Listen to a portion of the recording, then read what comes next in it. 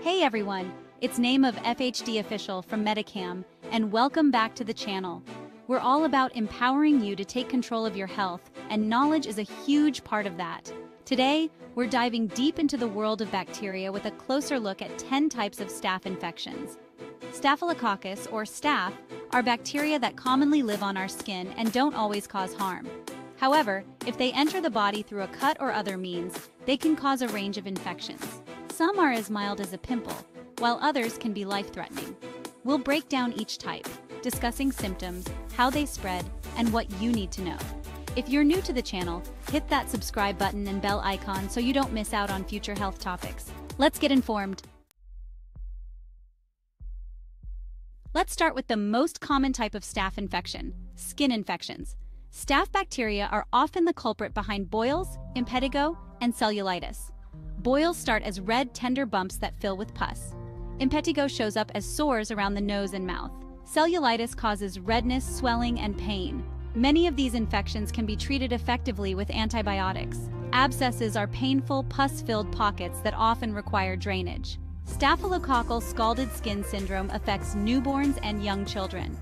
Prompt treatment usually leads to a full recovery. If you notice unusual skin changes, reach out to your doctor. Next up, let's talk about staph infections that can really put a damper on your next meal food poisoning. Staph bacteria can produce toxins in food, and if you ingest these toxins, you're in for a rough ride. Imagine this: you're enjoying a delicious meal, and a few hours later, you're hit with intense nausea, vomiting, stomach cramps, and diarrhea. That's the unfortunate reality of staph food poisoning. It's often caused by improper food handling or storage, allowing the bacteria to multiply and produce toxins. Symptoms usually develop within 30 minutes to 8 hours after eating contaminated food. While most cases resolve on their own within 24 to 48 hours, it's essential to stay hydrated by drinking plenty of fluids. In severe cases, you might need medical attention to address dehydration. Remember, prevention is key. Always practice good food safety habits like washing your hands thoroughly, cooking food to the proper temperature, and refrigerating leftovers promptly. Let's discuss septicemia, a serious bloodstream infection. This occurs when staph bacteria enter the bloodstream. Septicemia is life-threatening and needs immediate medical attention. It can result from untreated infections like skin infections or pneumonia. Symptoms include high fever, chills, rapid heart rate, and confusion. Severe cases can lead to septic shock, a dangerous drop in blood pressure. Treatment involves IV antibiotics and supportive care. If you experience severe symptoms, seek immediate medical attention. Chapter 4. Let's move on to a rare but potentially life-threatening condition caused by staph toxins, toxic shock syndrome, or TSS. While it's often associated with tampon use, it can also occur with other types of infections, like skin infections or after surgery. TSS is like the body's alarm bells going off in a major way. It's characterized by a sudden high fever, often above 102 degrees Fahrenheit, along with low blood pressure, a rash that looks like a sunburn, and confusion. Other symptoms can include vomiting, diarrhea, muscle aches, and even organ failure in severe cases. It's crucial to seek immediate medical attention if you suspect TSS, as early diagnosis and treatment are vital. Treatment typically involves antibiotics and supportive care to manage symptoms and prevent complications. Remember, TSS is a serious condition, but with prompt medical attention, most people make a full recovery. Chapter 5. Now, let's talk about staph infections that can wreak havoc on your respiratory system, starting with pneumonia. Staph bacteria can infect the lungs, leading to inflammation and fluid buildup. Imagine this: you have a persistent cough, fever, chills, and you're struggling to catch your breath. Those are some of the telltale signs of pneumonia. Staph pneumonia can be especially dangerous for people with weakened immune systems, the elderly, and those with chronic lung conditions. Treatment typically involves antibiotics, but in severe cases, hospitalization might be necessary for oxygen therapy and other supportive care. Prevention is key when it comes to pneumonia, so make sure you're up to date on your vaccinations, including the pneumococcal vaccine.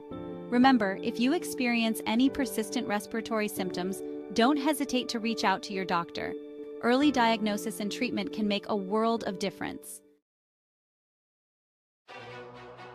Chapter 6. Next up, we're diving into the heart of the matter, literally, with endocarditis. This serious infection affects the inner lining of the heart chambers and valves, and staph bacteria are often the culprits. Imagine this. You have a fever that just won't quit, you're feeling unusually tired, and you notice a new or changing heart murmur. These are some of the red flags of endocarditis. It's more common in people with pre-existing heart conditions or weakened immune systems. Endocarditis is a serious condition that requires prompt medical attention. Treatment typically involves intravenous antibiotics, often for several weeks, and in some cases, surgery might be necessary to repair or replace damaged heart valves. Prevention is crucial, especially if you have a history of heart problems. Talk to your doctor about steps you can take to reduce your risk, such as taking antibiotics before certain dental or medical procedures. Let's move on to a condition that can really shake you to your core: osteomyelitis. This is an infection of the bone, and yes, it's as painful as it sounds. Staph bacteria can reach the bone through the bloodstream or from a nearby infection, like a skin infection. Imagine this. You have persistent bone pain, swelling, and tenderness over the affected area, along with fever and chills. Those are some of the telltale signs of osteomyelitis. Treatment typically involves a combination of intravenous antibiotics, often for several weeks, and sometimes surgery to drain the infection or remove damaged bone. Early diagnosis and treatment are crucial to prevent complications, such as bone damage or the spread of infection. Remember, if you experience any persistent bone pain, especially after an injury or infection, don't hesitate to reach out to your doctor. Now let's talk about a condition that can really put a damper on your mobility: septic arthritis. This is an infection of a joint, and staph bacteria are often the culprits. It can occur if bacteria enter the joint through an injury, surgery, or from a nearby infection. Imagine this. You have sudden, intense joint pain, swelling, redness, and warmth around the affected joint, along with fever and chills. Those are some of the classic signs of septic arthritis. Septic arthritis is a serious condition that requires prompt medical attention. Treatment typically involves draining the infected joint fluid and intravenous antibiotics, often for several weeks. Early diagnosis and treatment are crucial to prevent joint damage and other complications. Remember, if you experience sudden, severe joint pain, especially after an injury or infection, don't try to tough it out. Seek immediate medical attention. Let's move on to a condition that can be incredibly uncomfortable and disruptive: urinary tract infections, or UTIs. While E. coli is often the culprit, staph bacteria can also cause these infections. Imagine this. You have a persistent urge to urinate, but only a small amount comes out, and it burns like crazy. You might also experience pain or pressure in your lower abdomen and cloudy or foul-smelling urine. Those are some of the telltale signs of a UTI. Staph UTIs are more common in people with indwelling catheters or underlying health conditions. Treatment typically involves antibiotics, and drinking plenty of fluids is essential to flush out the bacteria. Remember, if you experience any UTI symptoms, don't hesitate to reach out to your doctor. Early diagnosis and treatment can help prevent complications, such as kidney infections. Finally, let's discuss a rare but potentially life-threatening condition: meningitis. This is an infection of the membranes that surround the brain and spinal cord, and staph bacteria can be one of the causes. Imagine this. You have a severe headache, high fever, stiff neck, and you're extremely sensitive to light.